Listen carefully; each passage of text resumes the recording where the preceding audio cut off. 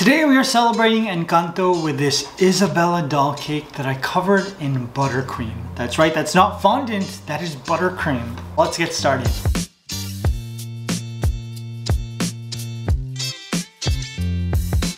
Hey everyone, welcome back to Quality Pops. My name is Diane Guerrero and today we're celebrating my movie Encanto. I love being different celebrities, it's my favorite. So I already made a Mirabelle doll cake and I actually had to reshoot that whole video because I kept calling her Maribel instead of Mirabelle. Oh my gosh. Took forever. And I wanted to continue celebrating Encanto, so we're making an Isabella doll cake as well. I covered it in buttercream. I had to teach myself a new trick and I'm just really excited to share it with you guys. So let's get started. Now for this cake, I'm using a 10-inch vanilla cake and I added some pink, blue, and purple sprinkles to represent the colors of flowers that Isabella likes to create. I'm adding buttercream in between each of my layers and I'm gonna be stacking a cake that I created in my doll cake pan on top. Now just like my Mirabelle doll cake, I only filled my doll cake halfway up because I wanted to create the bottom of the dress with my 10-inch cake. Now if you remember with my Mirabelle doll cake, I had to remove the center layer of the cake that I made with my doll cake pan. The cake was too high and it went above her waist and I need the cake to fall below her waist. So when I was stacking the cakes from my Isabella doll cake, I just removed that layer completely. But I ended up using it to fill in the gaps between the 10-inch cake and the cake that I created in my doll cake pan. So I ended up using all of my cake. After I finished stacking all of this cake, I started to carve. Now when I'm using fondant, all of my flowy details come at the end when I'm covering the cake. But because I'm using buttercream, I want to make sure that I have all of my flowy elements before, so I'm carving out just like slopes that'll start at her waist and end at the bottom of her gown. I'm just gonna do that all the way around my cake. After that, I added an MVP coat. I'm calling the crumb coat the MVP coat. Without the crumb coat, you could have a crumb disaster at the end. So thanks crumb coat, you really are the real MVP. When I was finished with my MVP coat, I put my cake in the fridge, I let it set, and then I started to add my final layer of buttercream. I'm using a lavender purple that matches the dress that she wears in the movie. I'm just gonna work it all the way around my cakes, making sure I count for all of the slopes and curves and flowiness that I added at the beginning. Then I put it in the fridge, let it set up again, took it out, and placed my Isabella doll in the middle. I had to wrap her hair up. It's so long and I didn't want it to like touch the buttercream because then it would get all sticky and messy and I really wanted to return these dolls. I was like trying to keep them as clean as possible that Walmart wouldn't find out. I have so many dolls, I have no idea what to do with them, so I'm just gonna try to return the ones that I use. After I placed her in the middle, I added a piece of fondant to create the top of the gown. I'm just gonna blend this into the buttercream as well. Fondant is an amazing tool for details and it makes creating the top of this gown extremely easy. Saved me a lot of time.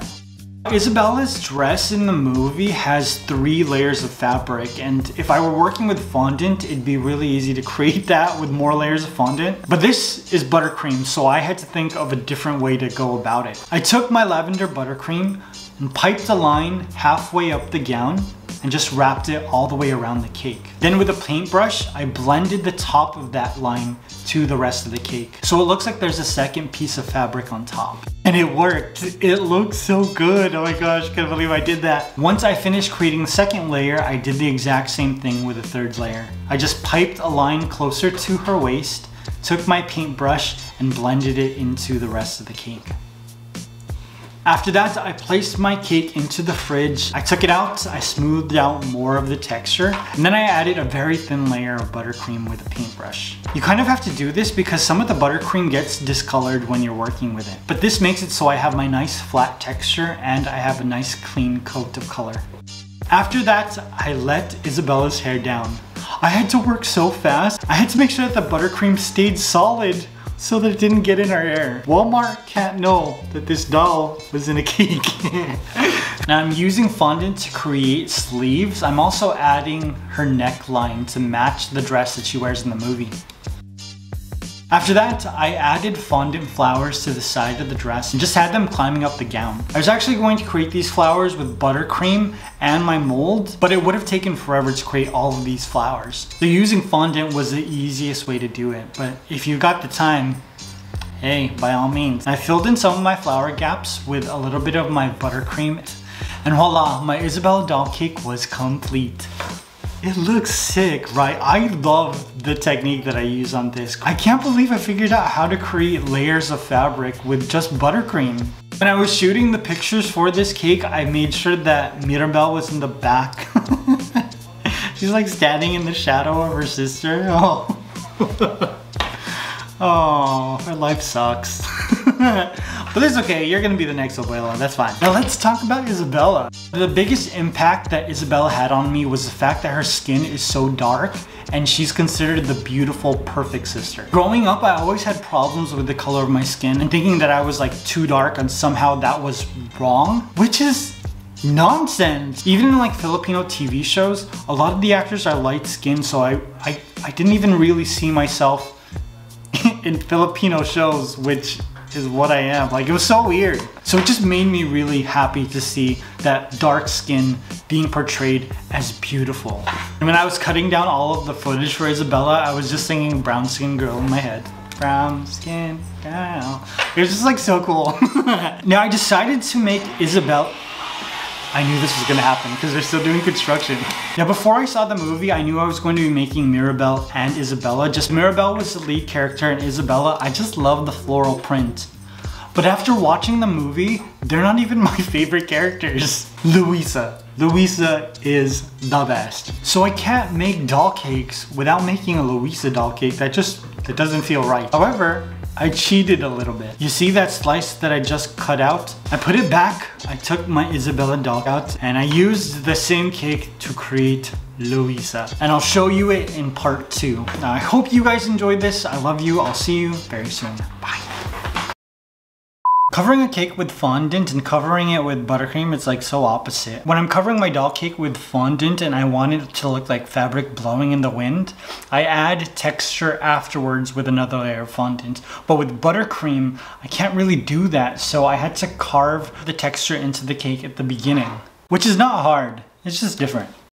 So I learned something new. I wanted my gown to look like there was a second layer of fabric on top. So I piped out a line of buttercream and then blended the top of that line to the rest of the gown with a paintbrush. I actually added a third layer of fabric the same way. And the results are fantastic. It looks like fondant, but it's not.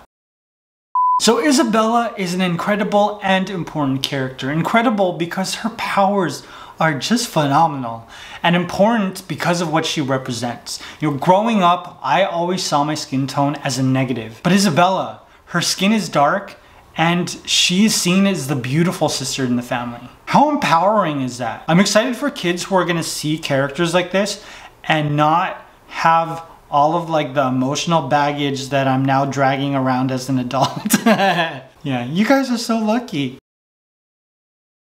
Now when I was shooting the pictures for this cake, I made sure that Mirabelle was in the back. She's like standing in the shadow of her sister. Oh, oh, her life sucks.